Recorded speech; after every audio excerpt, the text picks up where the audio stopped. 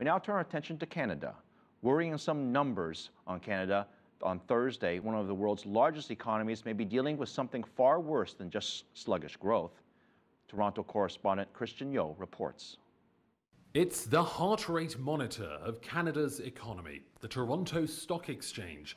With a market capitalization of more than $1 trillion and more than 1,500 listings, the TSX is North America's third largest stock exchange. This week has seen a flurry of activity, but recent announcements have some concern about more than short-term market reactions.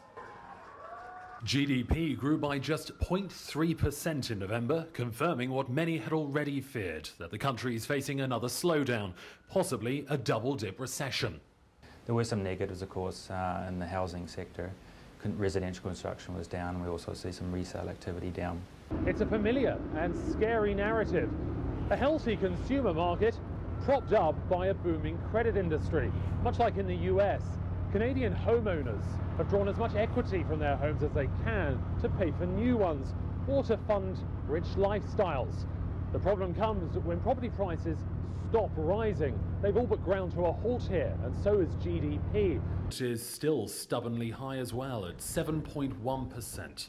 There is a growing concern, particularly among job seekers and those who are watching the labour market, when we're looking at how difficult it is for young people who are coming out of school. Today's GDP figures are an improvement on October's near stagnant performance. Most agree the economy could be doing better.